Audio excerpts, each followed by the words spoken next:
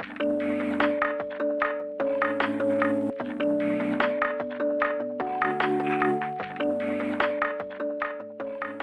guys, welcome back to Primer Podcast. Back this week with Pete.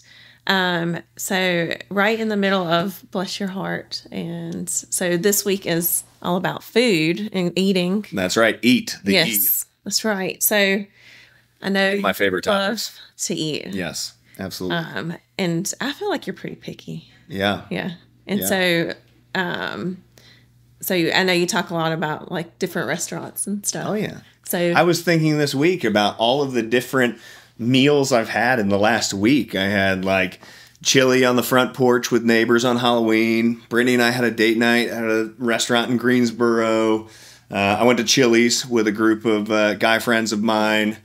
We had our Friendsgiving where we served turkey for 20 in the backyard. It's been a busy eating week for me. So it's been a lot of fun. So yes, but definitely love eating. But also really love the idea of how eating and the gospel message are paired together so frequently within Scripture. So we're looking at the book of Luke this week, and in Luke, Jesus has a meal on 10 different occasions. So we see Jesus eating with others 10 different times. So what are some of those meals that come to your mind, right, when you think about Jesus and eating?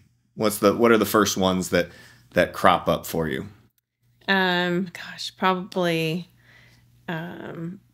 where Levi comes in. Okay, yeah, eating with the tax collectors and the sinners. Tax collectors, and then the Pharisees come by and ask him, why would you eat with those that are tax collectors and sinners? And then I think the wedding. Yeah, the wedding feast at Cana. It's the first miracle. Yeah, and then there's so many times the Last Supper. The Last Supper.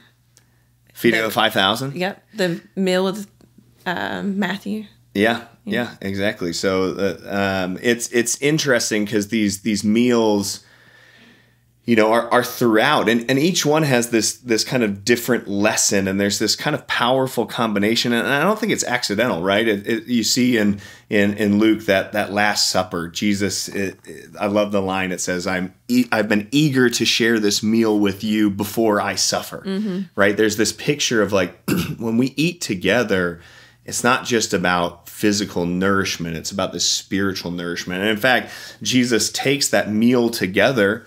And he says this meal together is an embodiment of what's about to happen on the cross. Anytime you take of this bread, do so in remembrance of me, right? It's this picture of every time you share this meal, you're reminded of your need for a savior. It's like this pairing of physical nourishment with spiritual nourishment as well.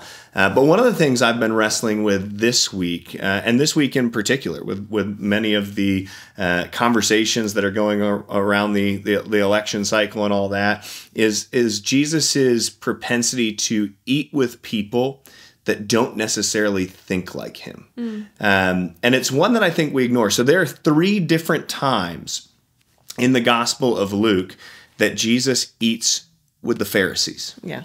Right? And I think that's interesting. We skip that pretty quickly. So in Luke 7:36, it says, when one of the Pharisees invited Jesus to have dinner with him, he went to the Pharisee's house and reclined at the table. So what do you think about when I say Jesus is eating meals with Pharisees? Like, why would that be shocking? Why would that be odd? Well, I think because he reprimands the Pharisees so much for being so rigid. Yeah. And so I think I think I tend to look at Matthew and Levi that are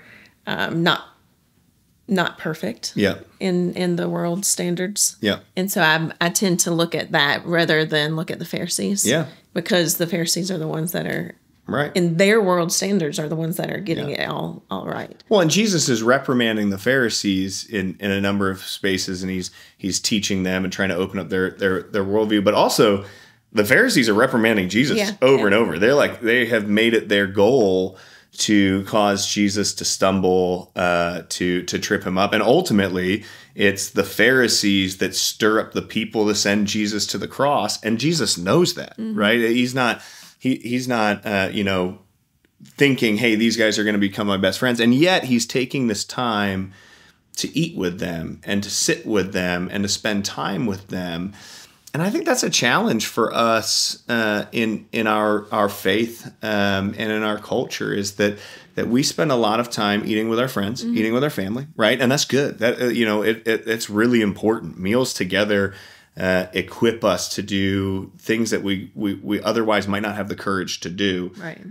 I think we may not do it as regularly, but we're open to the idea of eating with those that maybe would benefit from our relationship with them, or maybe are eager to eat with us and it feels a little bit inconvenient. I talk about how we oftentimes have neighbors where they don't have the kind of community that we have and they long for it. And we have the choice as Christians to either keep the door to our community closed and comfortable, or open the door and invite others in that are genuinely desiring to come in, right? That's Jesus with the tax collectors. Have they repented? Have they changed their lives? Have they fixed everything? Right. No. But are they eager to be in the presence of Jesus? Yes. And so Jesus embraces them, accepts them. And I think we as a church do a pretty good job with that. But then to see Jesus go and engage with those that have denied him, that have rejected him, that are actively working to betray him and send him to the cross. It's a harder conversation. It's a harder conversation. It's not a conversation that we tend to have in our culture. And I think what's really powerful too is in the ancient world, a meal together meant something, right? It was an affirmation of our relationship. It was an affirmation of our respect for someone else. And I just think that is lost in our culture, is that we kind of have this feeling of, I'll eat with my friends. I'll eat with those that want to eat with me. I'll eat with those that agree with me, that think like me. But if you're the enemy, if you're the other side, like, good riddance, Yeah, I know I tend to I can become awkward in conversation with somebody else that's either maybe conflicting with some of my ideas. Like I get to the point where I'm kind of like, okay, building a wall up in between me and that person. Or if they're more silent, like it's hard at some point. It's like, it's hard to come up with conversation. So like it takes more of an effort to have those conversations with people that are not in our circle.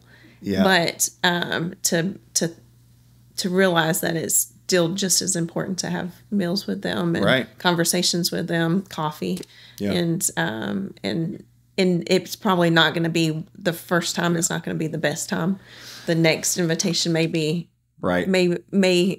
have the opportunity to come into a better conversation at that point. Well, it's really, we talked about intention a lot last week, and it's really important to recognize what is our intention of that meal. And I think that meal becomes that way when our intention is to convince somebody, when our intention is to beat somebody over the head with our thoughts and our ideologies or our politics.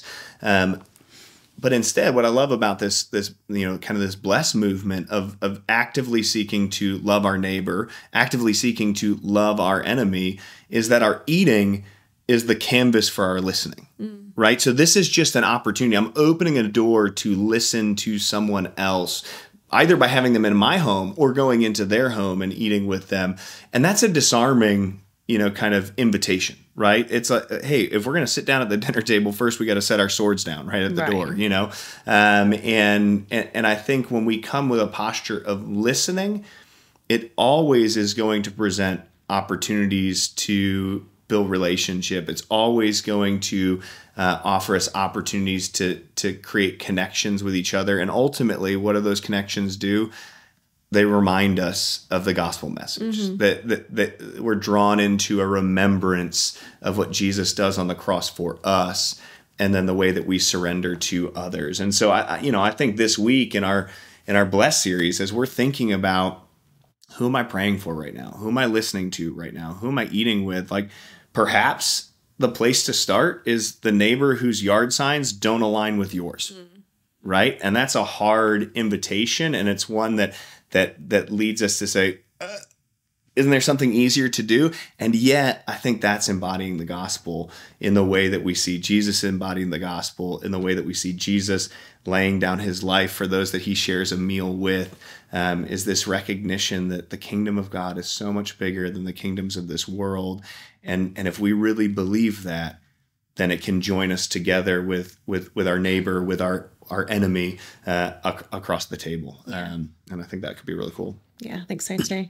So, guys, we hope that you're enjoying this series and getting into some great conversations with your groups. And hopefully you'll think about who it is that you're praying for. And hopefully in the next few weeks, get to have a meal with them. We'll see you next week. See you soon.